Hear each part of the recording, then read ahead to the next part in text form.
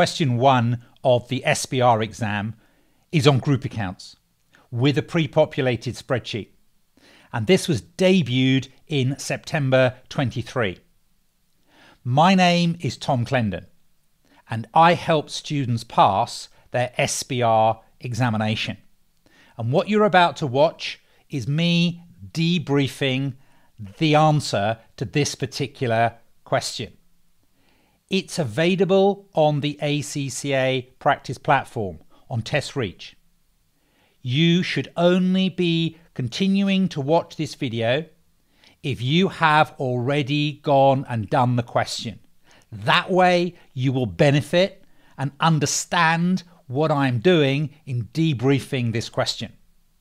But if you've done the question already, I hope you got something out of it. I hope you enjoyed it. You probably didn't get it entirely correct.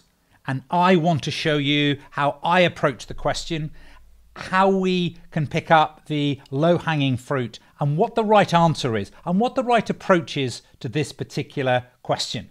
I hope you enjoy the video. September 23, question 1, auto. And the initial information tells us that our year end is 31st March X6 and that we've got these 4 exhibits: trailer, Zed, trailer, and the draft accounts. Now, looking at the requirement of the question, it's laid out really nicely, because in part A, you're using exhibit 1. You're answering part A, calculating the goodwill of trailer, talking about the impairment of trailer, relates to part A, relates to exhibit 1. In answering part B, we're relating to exhibit 2. In other words, in order to answer part A, I don't need to read exhibit 2. But in order to answer part C, I need to read exhibit 3. So one thing at a time, I'm just going to concentrate on exhibit 1 for part A. Calculate the goodwill arising on the acquisition of trailer and explain how we should assess whether the goodwill is impaired. I would control copy paste my requirements and drop it into my word processor. I have done this already. And now I need to look at the information in exhibit number 1, and I'm calculating the goodwill on the acquisition of trailer, and this is worth 3 marks. I have bought on the 1st of April, the beginning of the year, 80% of the shares of trailer. There are 15 million shares. The consideration is cash and a 1-for-10 share exchange when the market price was 5. The fair value of the net assets are 40. NCI is measured as a proportion of net assets. So there doesn't seem to be, to me, any great... It's not a step acquisition. It's not in a foreign currency. Yeah, we're picking up on the parent's investment. Now, the cash that we've paid is 45. Yeah, cash that we've paid there is 45.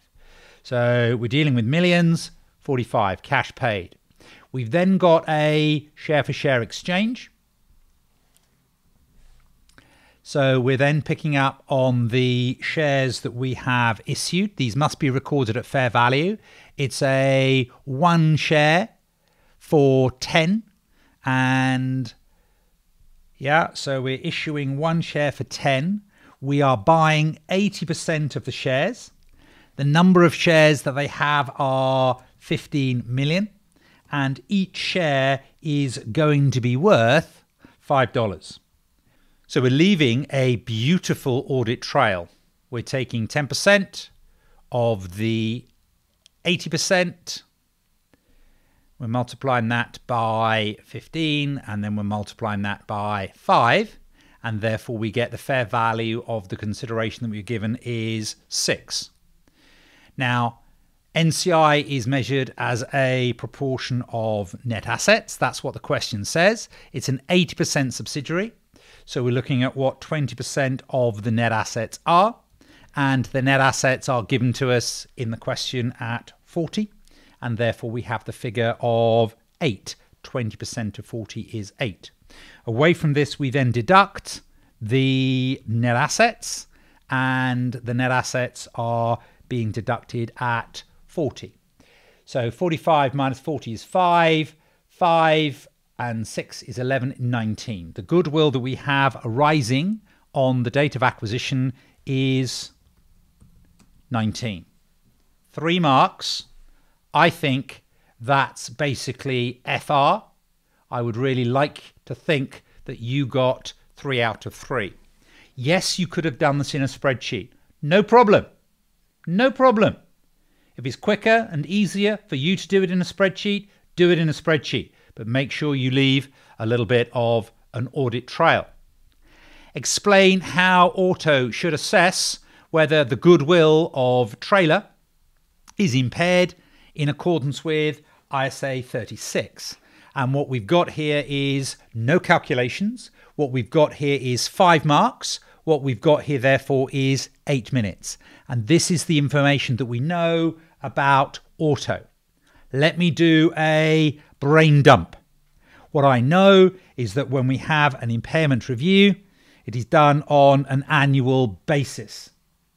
What I know that when we have an impairment review, it's about the carrying value exceeding the recoverable amount.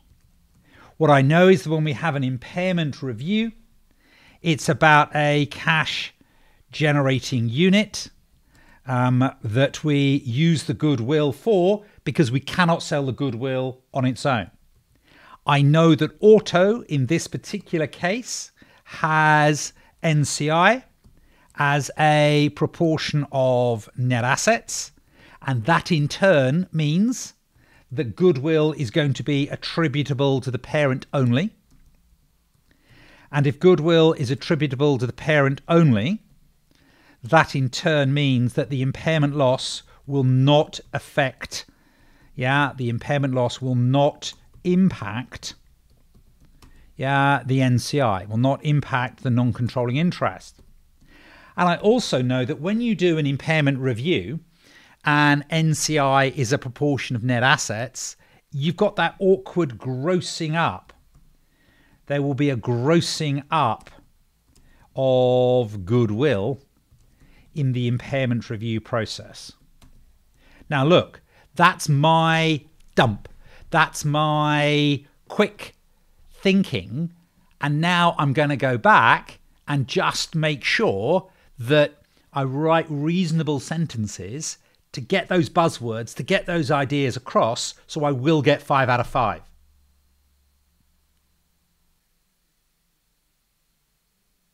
That's what I'm talking about. Polishing up the little points into proper sentences. I'm challenging the marker to give me a mark for each of those points. There are 5 marks available. I've got 5 little mini paragraphs. You don't need to write an essay.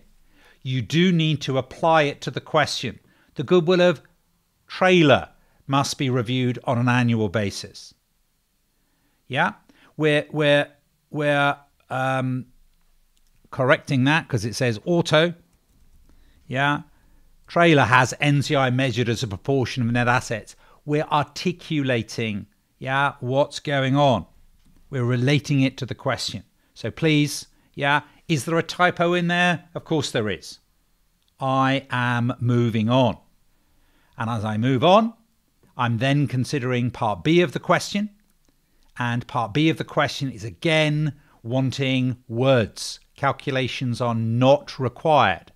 Part B of the question is about division Z. And part B of the question says, using exhibit 2, which I've just opened,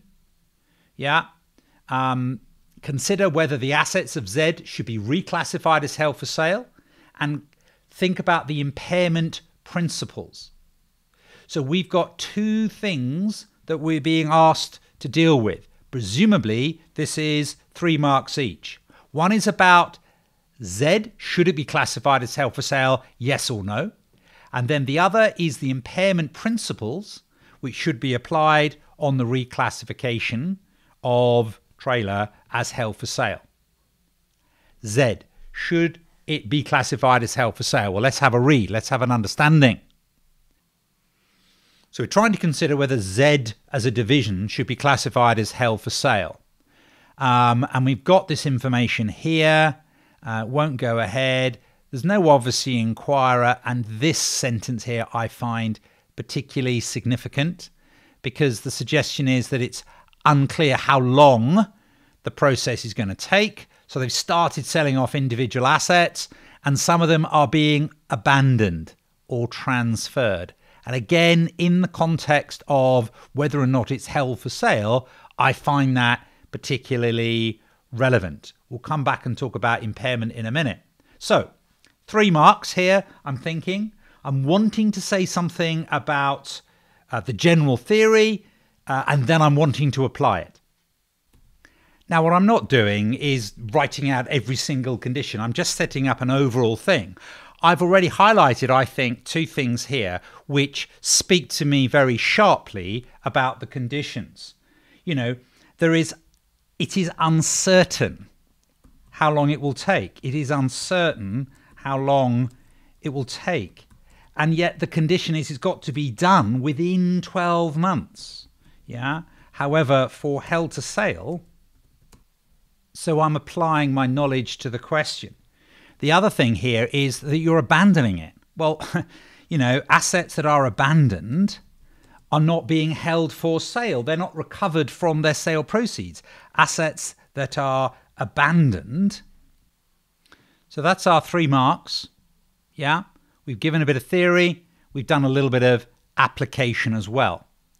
Now, we're also being asked to discuss the impairment principles which should be applied on the reclassification of trailer as held for sale. Trailer has met the criteria, so it would be wrong to rediscuss those criteria. Well, I think what you're doing is basically at classification, you would do an impairment review. But if I'm strict, after the classification, you do a further impairment review. Well, you do a further write down to the fair value less cost to sell, and you charge that against profit if there is a further expense. After for classification, yeah, the asset is written down to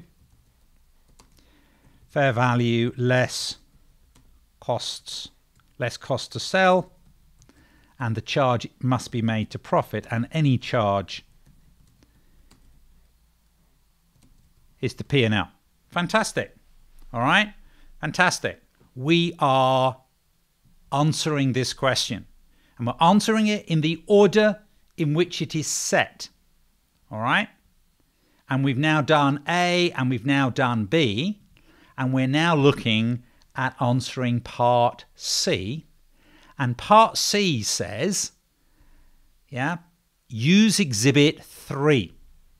Use exhibit 3. And there's an awful lot of information, yeah, in respect of exhibit 3. And we've got exhibit 3 on display there now. And this is involved looking at the pre-populated spreadsheet. We got to adjust it.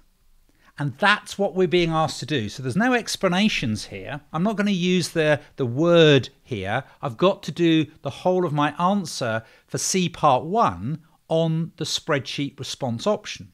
And we're doing 2 things. We're looking at the impairment of trailer. We're doing an impairment of trailer. And remember, trailer has correctly been classified as held for sale. Yeah, it's a disposal group. So we're going to have to look at it through IFRS 5 eyes in terms of ultimately the presentation of the remaining assets on the balance sheet. We'll have to separate them out as current assets and current liabilities. But the first thing we're going to do is the impairment on the reclassification of trailer as held for sale. So the impairment of trailer, the impairment of trailer. And we've got a lot of information here in exhibit number 3. So let's have a look at the information that we've got in respect of exhibit number 3. Auto has acquired 80% of trailer, measuring NCI as a proportion of net assets. and they have been consolidated, as you would expect, on a line-by-line basis. But we now know that it is held for sale, and so we're going to have to take those assets and show them as a single line current assets and a single line current liabilities. Trailer has met the criteria. Yeah, Trailer has met the criteria to be classified as a disposal group. That is clear. We've then got Trailer as a CGU. So when we're doing the impairment review, we know the assets are 57. Intangibles don't include goodwill. The goodwill is 8. So the goodwill is 8. The fair value of the assets and the transaction costs. So when we come to sell it, this is going to be our recoverable amount. And then there is some further information here, which is in respect of a latter part of the question about the disposal. I don't think it's relevant here to the issue in question. And the issue in question is the impairment review. So because I did my original calculation of goodwill in the Word, I haven't got a working here before. This is my first working, and this is doing the impairment review. Yeah, and this is the impairment review of Trailer. Now, if you're doing an impairment review, you want to know the carrying value of the net assets, and the carrying value of the net assets are 57.6. I can see that. It's a cash generating unit. We've got the goodwill, and this is not the goodwill of the previous company that we calculated. No, this is Trailer. This is Trailer. And we're told the goodwill of Trailer, and we're told that the goodwill of Trailer is 8. If I put in the goodwill figure there of 8, that is wrong. It is wrong because NCI has been measured as a proportion of net assets. So the goodwill of 8, let's leave an audit trail.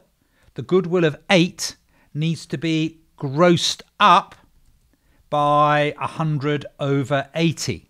You don't need a calculator. You know that figure is 10. You don't need to use the spreadsheet functionality. You know the carrying value is 67.6.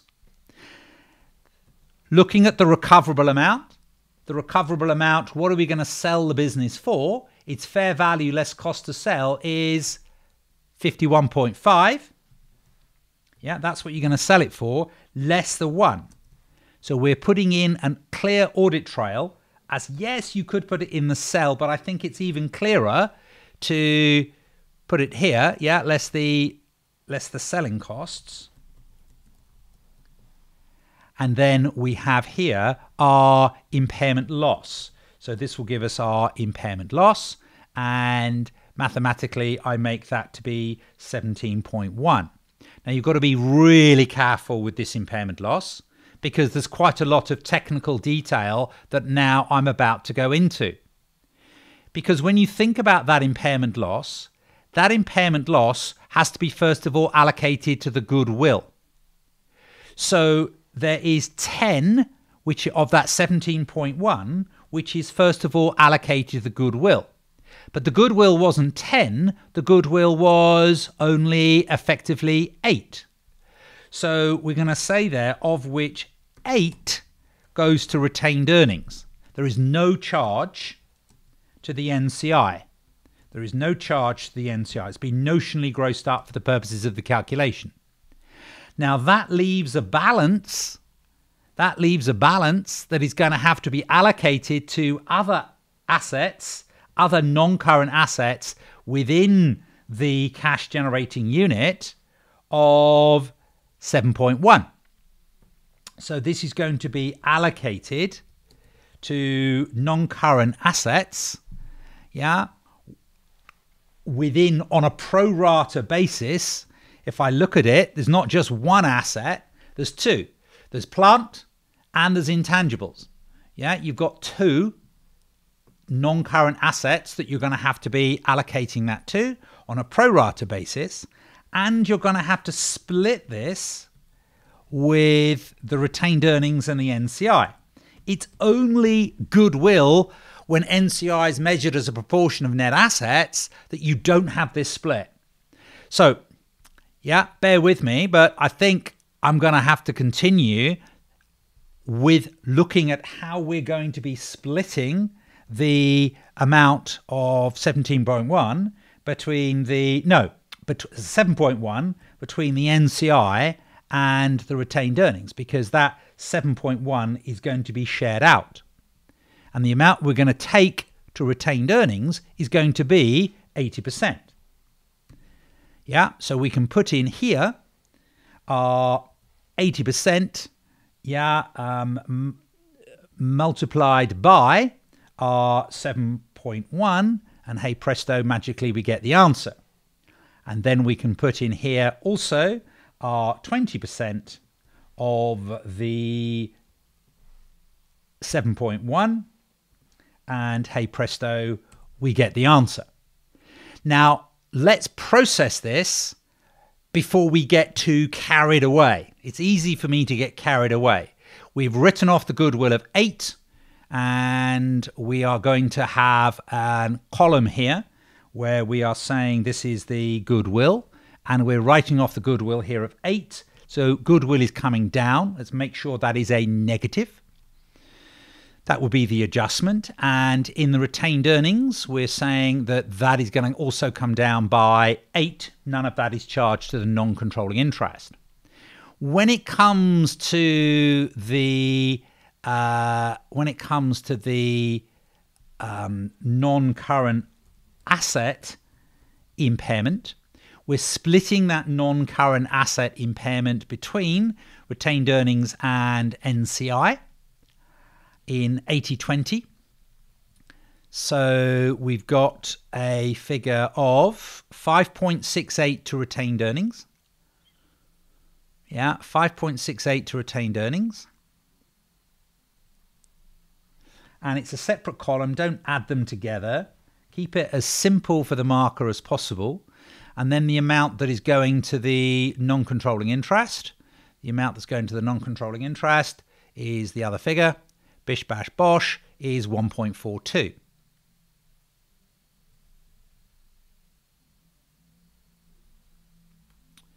Excuse me, going a bit too fast for my own good. Yeah, minus 1.42. Don't put the figures in brackets, put them in as minuses. Now we've got to allocate that further impairment loss. We've got to allocate that further impairment loss of 7.1. We've got to allocate that between two parts. We've got to allocate it between on a pro rata basis. Yeah, some of that is going to have to go. Some of that is going to have to go to PPE. And some of that is going to have to go to the intangible. Now, when you look at it, most of it is going to go to PPE because PPE is 51. Yeah, PPE is 51. And intangibles are only 14.6. So let me set out my audit trail first of all. I'm looking to allocate an impairment loss of 7.1 between the two. Let me deal with the PPE one first. That would make sense. I'm looking to allocate the impairment loss of 7.1, and I'm looking to allocate that in proportion. So the amount of the PPE is 51.8, so it's a proportion of that over 51.8, yeah, plus 14.6. All right, and it's that fraction that we're looking to put in there. Now, to be honest, I'm more comfortable working this out on a calculator than using the spreadsheet. So let me show you what I would do in this situation. The first thing I would do is I would take 51.8 and then I would add it to 14.6, and then that would give me a figure of 66.4, which I would then remember 66.4. I would then take 51.8, I would then divide that by 66.4. That would then give me the proportion that related to the PPE, and then I would multiply that by 7.1. And I would put there 5.5. Life is too short for too many decimal places. I will put in 5.5 there as the amount that I've done. Now, you could put it in a cell if you were good at spreadsheets, but you do run a risk of confusing a marker. That, to me, lays it out nice and simple. And the intangible, I'm just going to be a little bit cheeky and put it in at 1.6, because that is the balancing back to the 7.1. All right.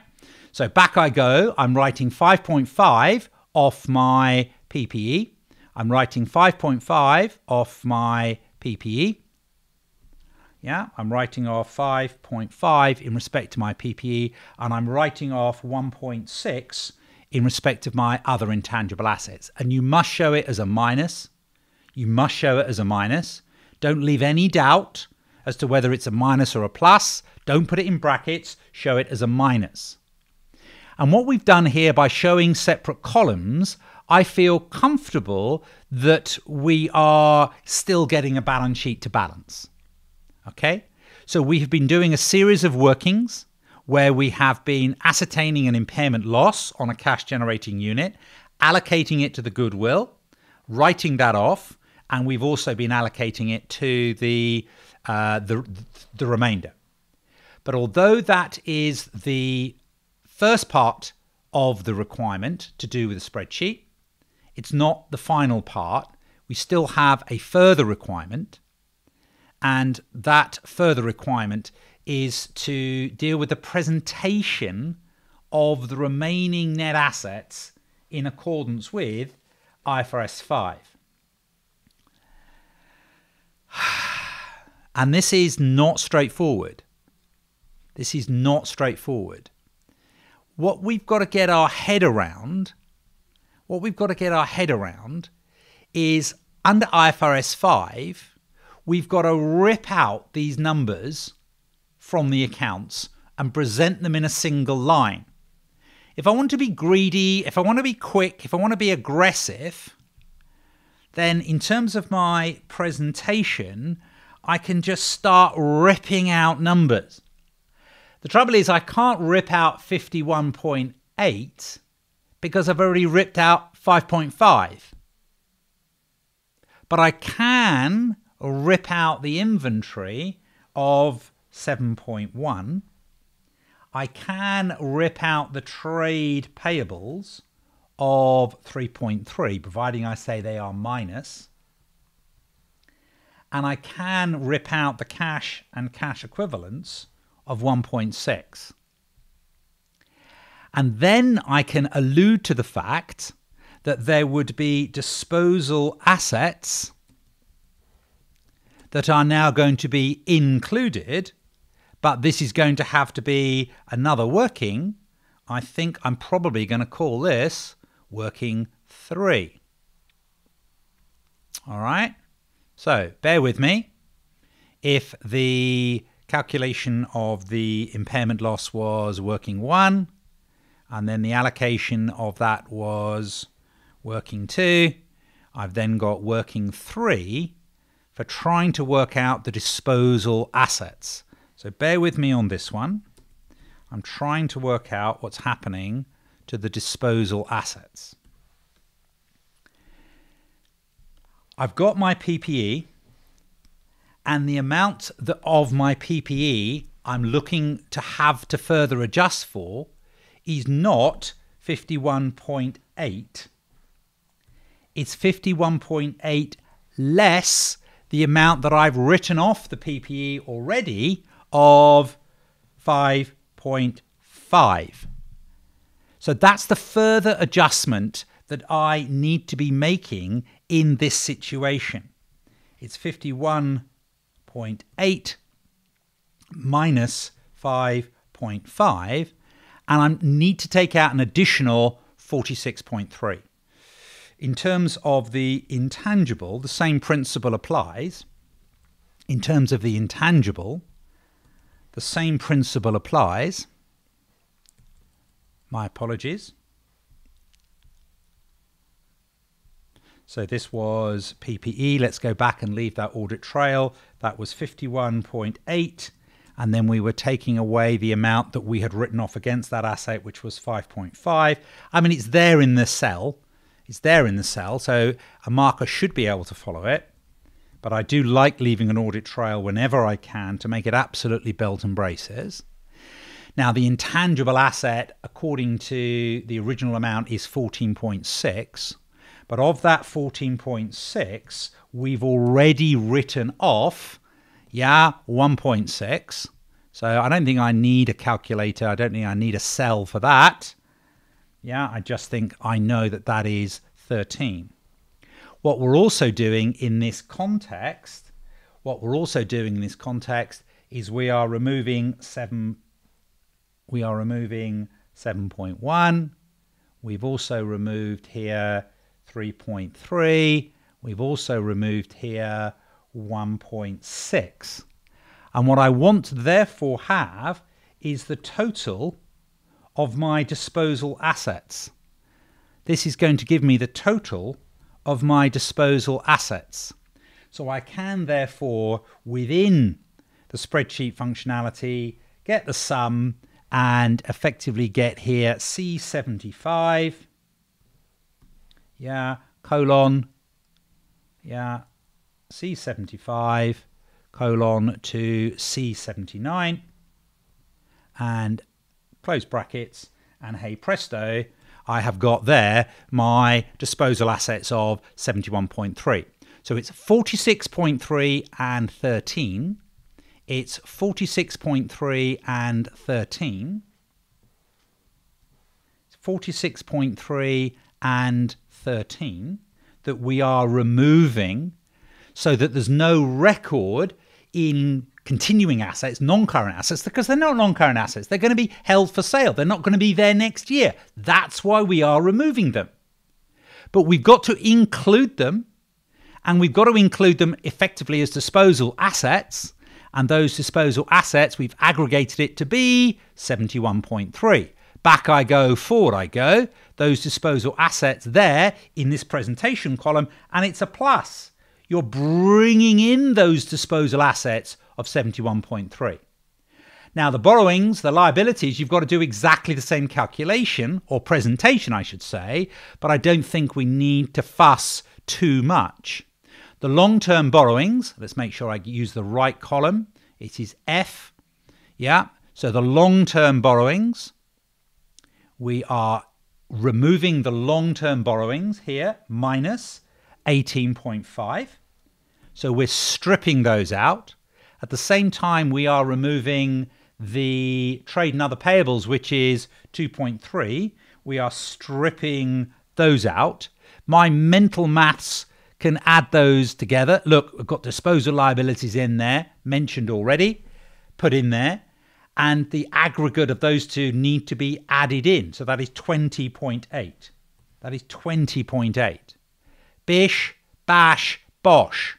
What I have been doing here is worth 12 marks. What I have been doing here is worth 12 marks. And I've got 12 out of 12. It's not beyond the wit of imagination to realize, that you've got there 1, 2, 3, 4, 5, 6, 7, 8, 9. 10, 11, 12, 13, 14, 15. There's a maximum number of marks that you can earn. This is worth 12 out of 12. Fundamentally, when you're putting in a number that is correct, you're getting a mark. What you do not get marks for,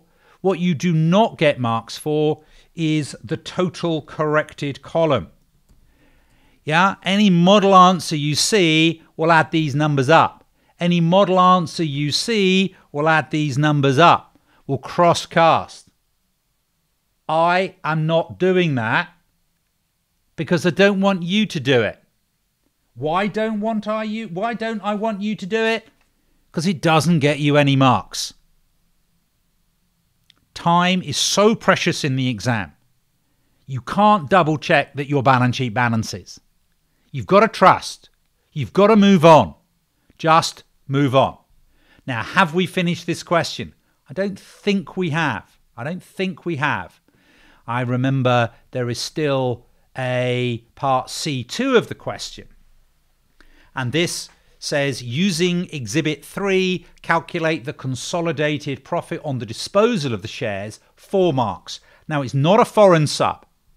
If it was a foreign sub, there'd be some sort of recycling of the foreign exchange difference. That is not the case. So what we've got going on here is proceeds. What we've got going on here is removing the net assets. What we've got going on here is removing the goodwill. What we've got going on here is de-recognizing the NCI, but it would be a plus. What we've got going on here is introducing any residual value. This then will give us our profit to the group. Now, the information is down here. The impairment has taken place on the 31st of March X6, and actually we wrote off all of the goodwill at that time, didn't we? So there is no goodwill to write off. Negotiations have taken place. We're selling it now in June X6. So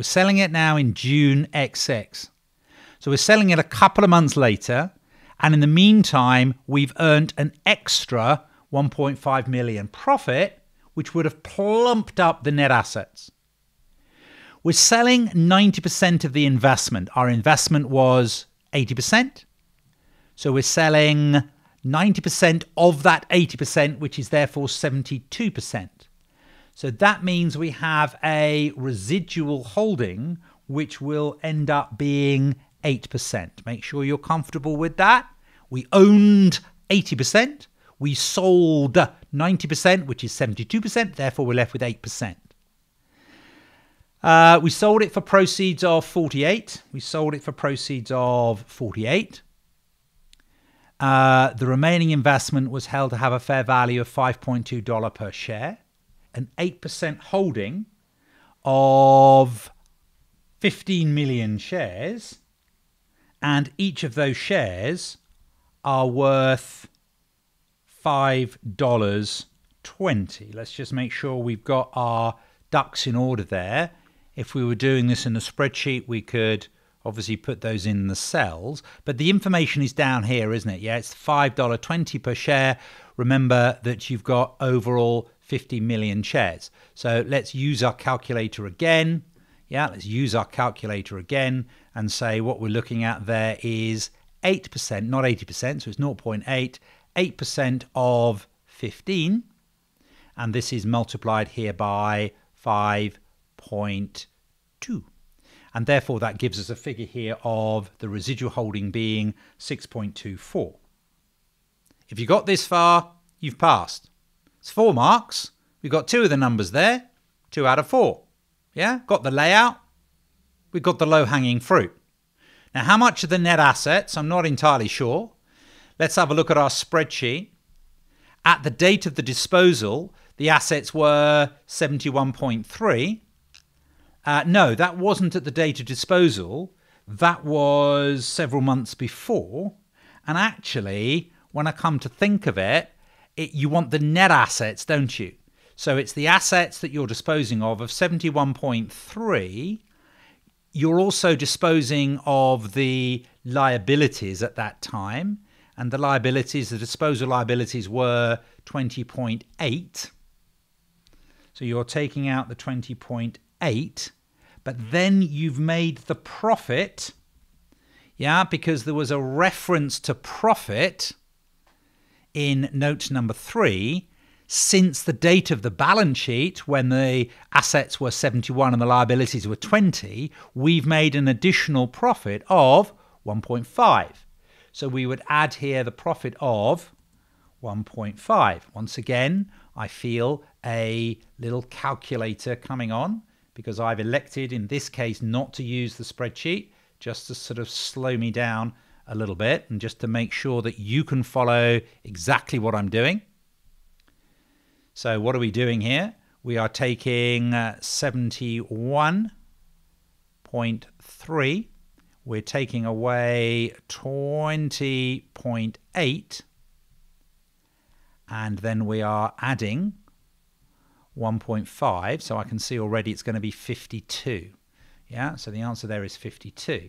Having got the 52, own figure rule would apply. In other words, the non-controlling interest is just your 20%, yeah, of whatever that figure is, 20%, and that figure is 52. 20% of 52, I happen to be reasonable at mental maths. I know that to be 10.4. Now, purely as an aside, I suppose you want to know what the profit is on the disposal, and ultimately you've already earned the 4 marks, but on this occasion I will humour you. I will humour you. We ought to be making sure that we present that in our table as a minus so that we know what's going on. So what have we got there? We've got effectively -4. We've got 16. Yeah, so we've got there 12.64. I'm comfortable with that. As a pure aside, you are keeping 8%. Yeah? You never owned 20%. And what you're selling was 90% of your 80%. So you're selling 72%. It is not a coincidence. There's no marks in this, by the way. I'm just doing this for fun and for your demonstration of understanding. Ultimately, that's 100%. Yeah? The 3 figures there which are positive in the disposal calculation is the proceeds. That's your selling 72%, the 20%, and the 8%. The bit you are selling, the bit you never owned, and the bit you kept. They add up to 100%. And that is not, I repeat, not worth any marks, nor is it a coincidence. It is always the case. It is always the case. Nor do you gain any marks for just kind of making that look a little bit prettier and putting $1 million there. You must continue to move on. But I have prepared this answer, and I genuinely believe that this answer, well, I know it's correct. I know I haven't done anything wrong. And I genuinely think this answer is going to be worth, 28, 29 out of 30. I'm sure there's a little bit of incompleteness and a little bit of harshness that could go somewhere. I'm not going to claim that it's going to be 100% correct, but this is better than the prize winner. Yeah, that's my goal. This is better than the prize winner. And I hope I've tried to show you in the approach that I've taken, yeah, how you can approach the spreadsheet, how you can answer the question and pick up the marks. You must write. And I think where you write is in the word response area, in the word processor area. And the spreadsheet is good for your numbers. The spreadsheet is good for your numbers. Do not add up the spreadsheet. Do not. But reference things. Show your workings on the spreadsheet. Label what you're doing. I think it's clear.